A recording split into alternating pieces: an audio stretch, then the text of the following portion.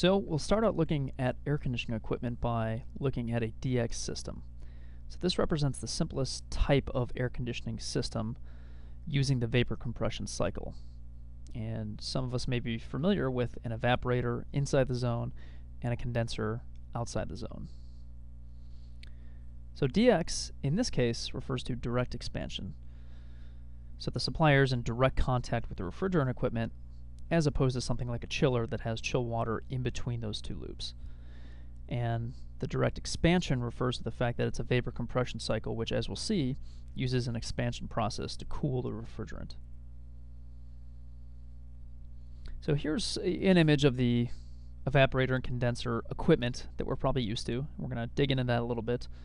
But again, schematically, just try to think about those loops and how they interact with air.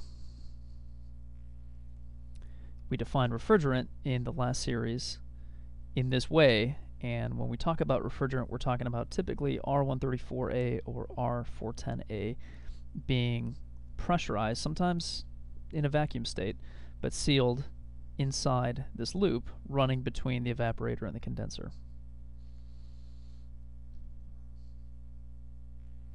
So we looked at the saturation charts last time for refrigerant specifically for this reason, to prepare us for understanding and being able to chart these processes as we look at how the refrigerant moves around this loop.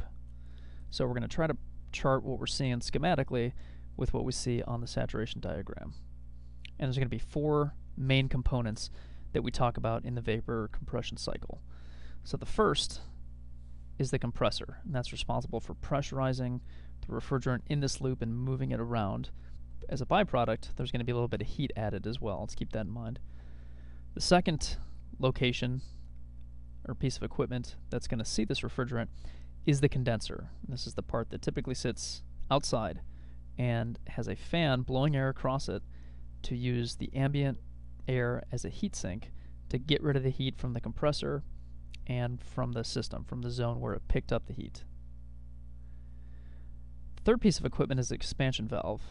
And in simpler systems, this could just be a pinch in the pipe, but typically it's an electronically controlled valve that is metering out how much refrigerant is actually going to the next phase in this cycle.